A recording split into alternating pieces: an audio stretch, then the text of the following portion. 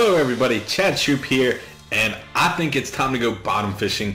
Don't worry, this is still in my bank it or take it segment. Today we're going to be talking about just one stock, that's Zoom Video Communications, so you can see how the theme of bottom fishing is really going to fit in. But first, before we get into the stock and what we're going to be looking at for that company, I want to just show you a chart that really, I mean, I've seen this kind of been playing out, but this kind of opened my eyes when I saw it. It was actually just a parody account on Twitter talking about crypto, and it's saying that they can't find these stocks in crypto. But take a look. These are some of the returns from real stocks. These are companies that trade on the U.S. stock market that have physical businesses for the most part that are doing some pretty decent stuff here. As we go through the list, I mean, some are definitely small caps, less heard of companies, but we also get into, well, Peloton, we know the issues they had, but Redfin, they're completely disrupting the real estate market, and it's going to be a company that, you know, long term, you definitely want exposure to. And look, it's down 78% from its all-time highs. That's a massive crash for the stock. And as we go through this, I mean, you got Roku down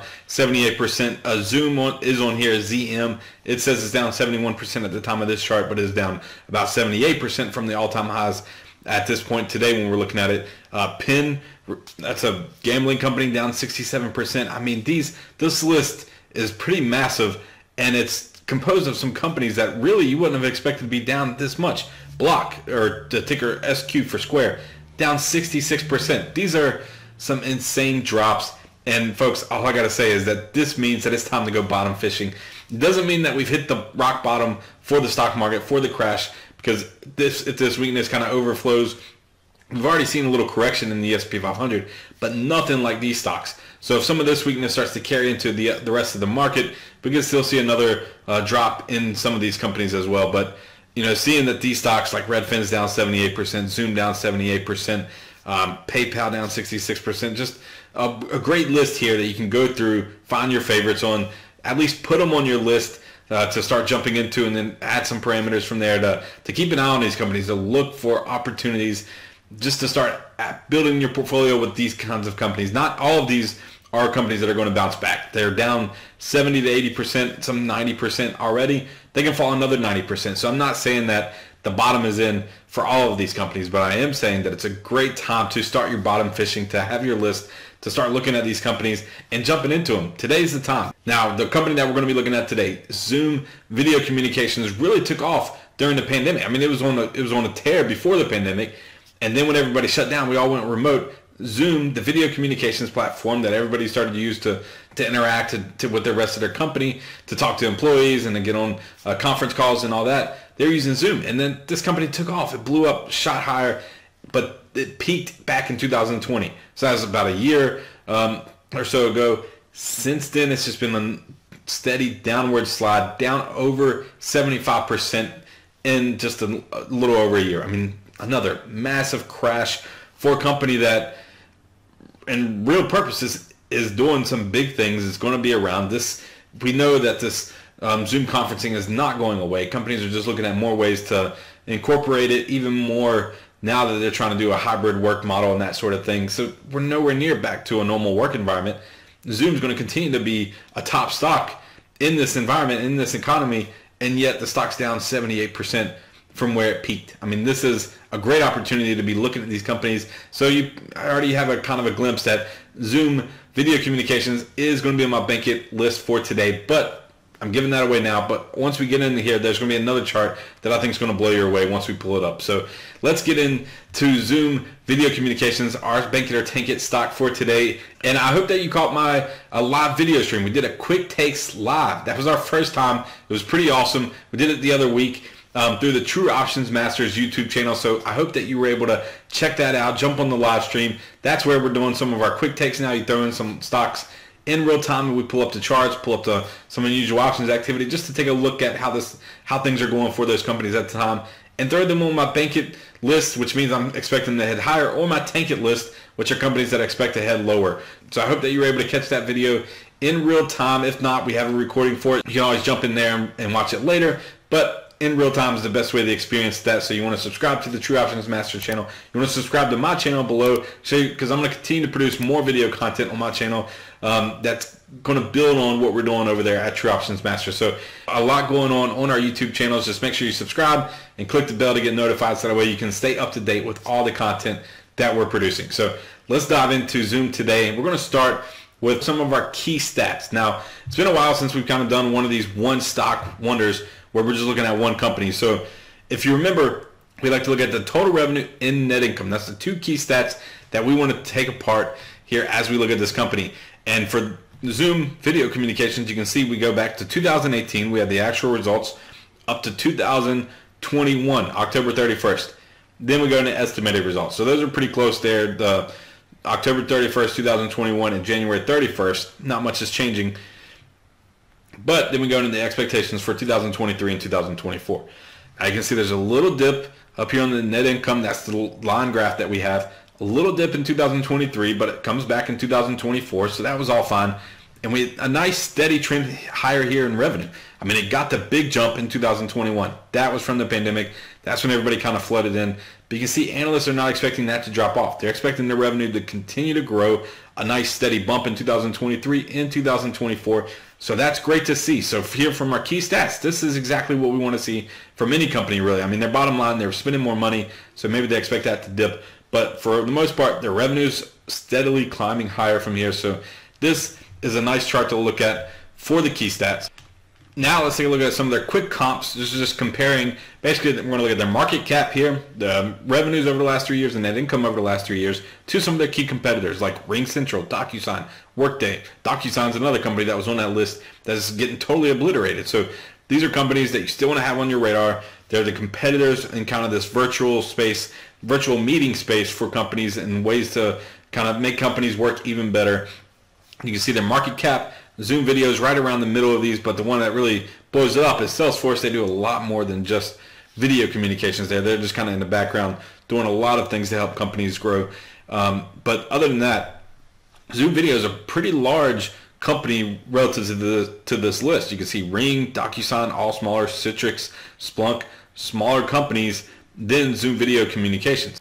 And for their revenues, the 3-year compound average revenue growth rate is phenomenal, 27% on the average. We don't even have a number here for Zoom, but we just saw the big jump that they had in 2021. It's probably just waiting for that extra quarter here to get kicked in to where they'll produce a 3-year average growth rate for that. But it's going to be right in line with all the rest of these, 20, 30, 40% growth over the 3 years on average. So that's not 1 year, that's on average over 3 years spread out. That's 40% a year basically that we're talking about growth rates. The net income, we saw that had a jump too, but these don't really report net income because a lot of them are losing money. And if they are making money, then they're relatively new companies at doing that. So they're not showing profits on net income yet, so not much to take away from there. But overall, the revenue, again, that's killer. That's a key driver in what we're seeing. And that'll be one thing that if you're looking to bottom fish on some of these stocks, the thing that you want to be paying attention to is the revenue drivers. Is the money still flowing into these companies? The earnings, I mean, look, Amazon lost money for decades at a time, and it didn't face the stock. So these companies can lose money on the net income side. It's okay because they are smaller cap companies. But as long as that revenue is coming in, as long as they still have the users, they're still seeing the strong demand for their products, then that's going to be okay, and that's going to really help lift the company. So let's pull up one more quick comps chart that I like to take a look at, and this really gets into the heart of the sentiment for the stock. We're still using the same comparable companies, but we look at the price to earnings ratio. Zoom's down to 33 times earnings. The mean is 62. Again, Salesforce got a big multiple there, and the only two other companies have it, and this is because they have negative earnings growth, so they don't have a correct price to earnings ratio. But short interest, this is what blew up GameStop. So this is what people have been keeping a closer eye on lately. And Zoom Video is down to 3.5% now. So they already rode the whole way down. This is something you want to look at when companies are really rising higher. And you can also just see some of the sentiment even when they are beaten down. But for Zoom Video Communications at 3.5%, it's under the mean for these. So there's nothing to be worried about here on the short interest. This is not a company that's being highly shorted at this time, which kind of plays right in line with our bottom fishing idea here. That it's time to jump in and start adding some of these companies to your list. And then the average broker recommendation, that's a 2 out of 5, with 1 being a strong buy and 5 being a strong sell. So it's at an outperform rating overall here for the company.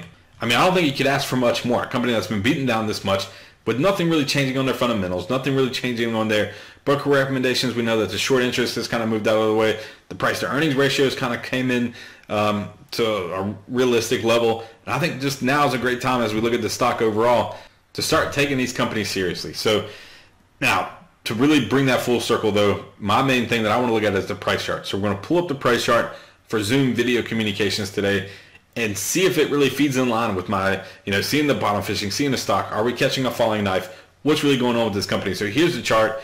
We see this just goes back to its IPO, nice little run up, had a dip heading into throughout 2019. Then it started to run higher heading into the pandemic. Now this was just a normal bullish environment for the stock because more people were adapting and using Zoom and it was becoming a real thing. Then the pandemic hit and it doesn't even phase the stock there in March. Hardly any of a pullback actually started to run higher because people realized that this was going to be the number one form of communication. Had some volatile moves since then, but essentially just shot off and broke out to the upside, surging, running up to $588 a share here. That was the high on October 19th, 2020. Massive shot higher, but from there, this is the 78% drop. We can do a price from the highs, look at the price return all the way down to where we are trading at today, 77.9, 78%, we'll call it, drop over that time period. And this is the crash that we're talking about. This is from the highs to today, and it's a massive crash. But look, this is what starts to blow me away when I look at this. When we go back, we think about March 2020.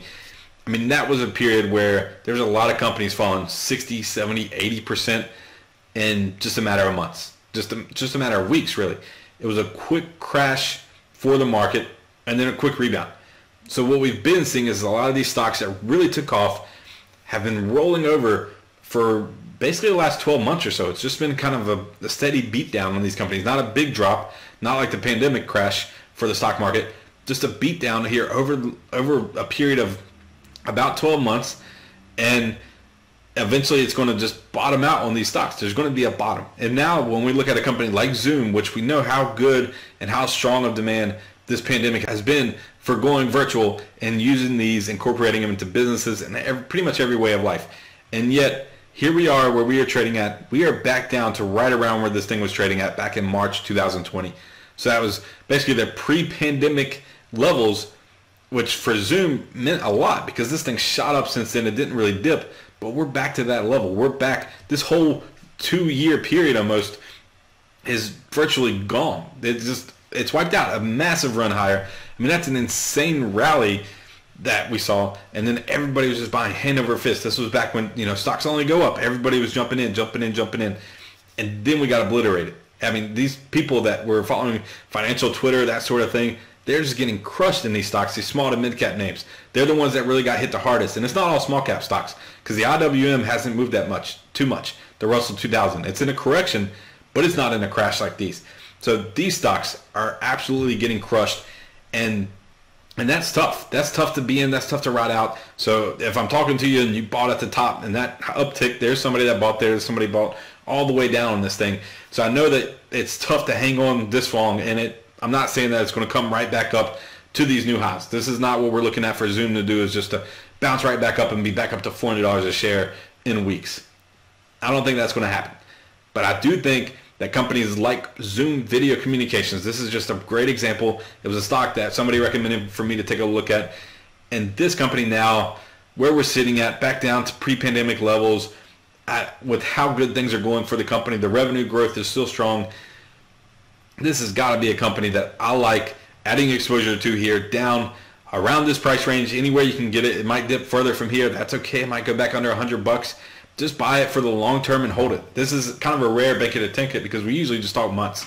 But right now, the first few months is pretty volatile. We're still talking about Russia and Ukraine and trying to figure out what's going on there.